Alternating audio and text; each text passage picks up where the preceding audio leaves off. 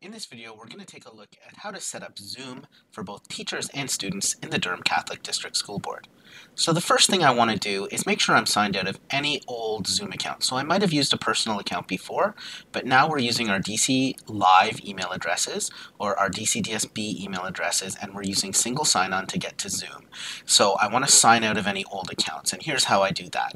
The first thing I'm going to do is I'm going to go to zoom.us in a browser. So I'm going to open up Google Chrome or Safari or whatever I use, and I'm going to go to zoom.us. If I see a sign in button right here, everything is good. I'm already signed out on the browser, so I don't need to do anything else.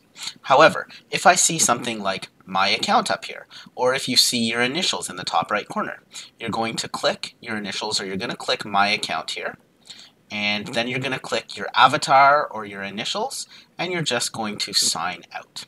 Again, click my account in the top right corner, and then click your picture, or your initials might be here, and you're going to choose sign out, and that will sign you out of Zoom. Okay, so you're signed out of Zoom online, but we also want to open Zoom on our computer. So if you're on a Mac, you want to go to your rocket launcher and then find the Zoom application.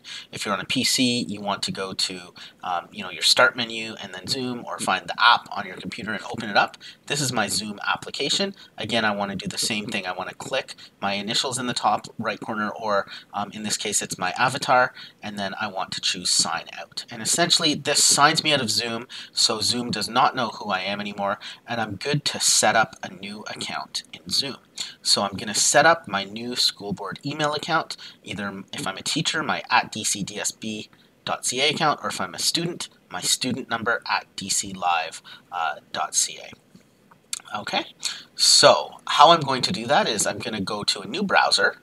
So in Chrome, or I'm going to open up a new window, and I'm going to go to office.com, office.com, and I'm going to sign in. Again, this is our Microsoft is our board email, so I'm going to click sign in, and when it's asking me to sign in, I'm going to type in my school email address. So for teachers, it'll be firstname.lastname @dcdsb.ca, and for students, it'll be a student number, a 9-digit number, like 1, 2, 3, 4, 5, 6, 7, 8, 9, @dclive.ca. Okay, then you're going to click next, and you're going to enter your password.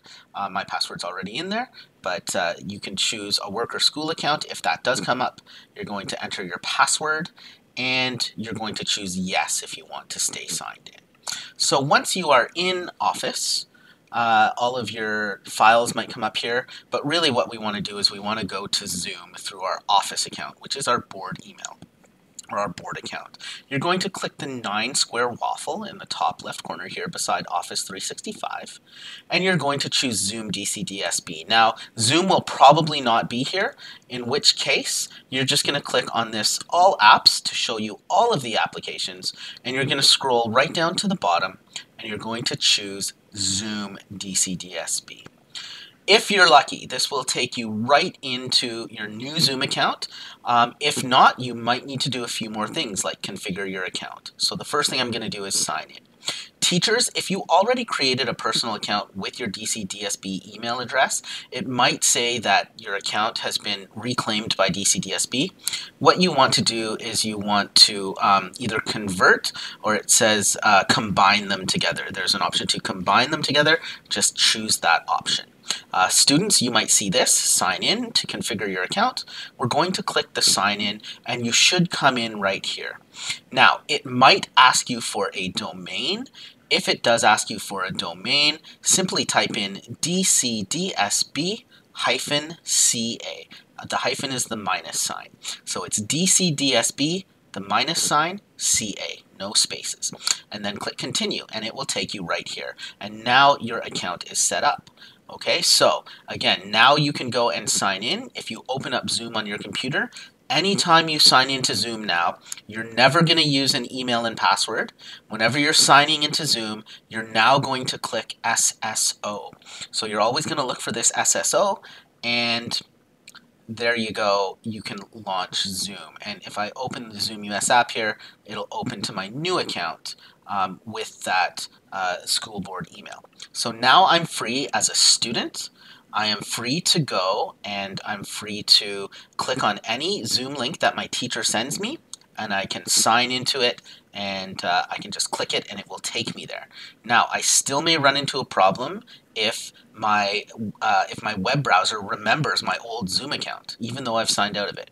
So I might click a Zoom link in Edsby. I might have gone to Edsby. My teacher gave me a Zoom link, and I might click it, and it might come up with this error message.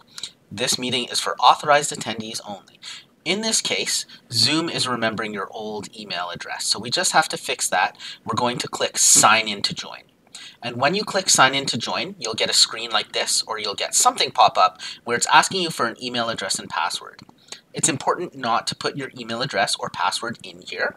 What you're going to do, again, whenever you're asked to sign into Zoom from now on, you click the SSO button.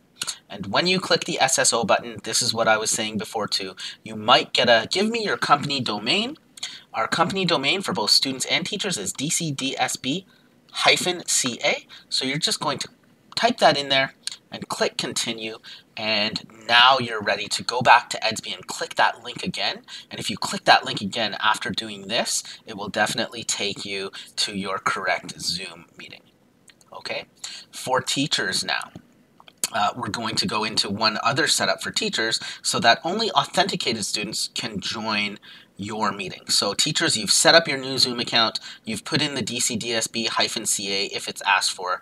You're always using SSO to log in now. You're not typing in your email address and password, you're using SSO to log into Zoom. And now once you come into Zoom, what you want to do is, whether you're in the Zoom website or if you're in the Zoom application, you want to go to settings. So I'm going to click settings here on the website, or if I'm in the application, I might come up here and click on my settings. Where's my settings? Let me go home here. I'm in my chat. If I go to my home and I go to my settings, where's my settings? Join, share screen. There we go, settings up here in the top corner. So again, I clicked home, I've got a gear for settings, and what'll happen is a new box for settings opens up when I click settings, and here they are. Okay, and what I want to do is I want to click more settings, view more settings. So under general on the left, I click view more settings, and it will take me to the exact same page. It'll take me to the exact same web page right here. Okay, and so what I want to do is I want to scroll down and I want to look for a setting that says only authenticated meeting participants and webinar attendees can join meetings and webinars. So I want to make sure it's blue. This is no, this is yes. I want to make sure it's blue. And this only allows students and employees of the DCDSB to access my meeting.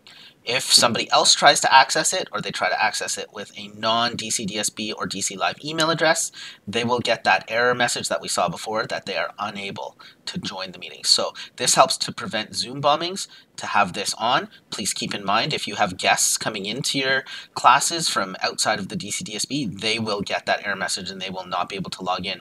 So if you do have a guest speaker, you might want to come in and turn this off just for that class. But otherwise, I would definitely have this on to only allow authenticated users to join. And that way you know that when John Doe joins, it is actually John Doe's account and not just somebody typing in, "Hi, my name is John Doe," because they actually have to authenticate with their board email address and password. Okay, so again, that's how to set up Zoom. We're always going to use the SSO option. We're never going to log into Zoom. Again, so if it ever asks us to log in, we choose the little key icon with the SSO, and that will allow us to use our board email address to log in to Zoom. If you have any questions, please email me, brian.chen@dcdsb.ca.